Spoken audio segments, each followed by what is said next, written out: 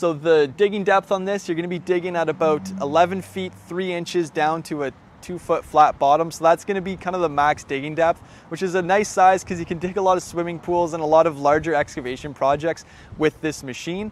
The reach on it too is going to be nice. It's going to be 18 feet 3 inches out to the max reach of the boom. And it'll also have a max dumping height of about 12 feet 9 inches. So you will be able to use this to load material into the back of triaxles.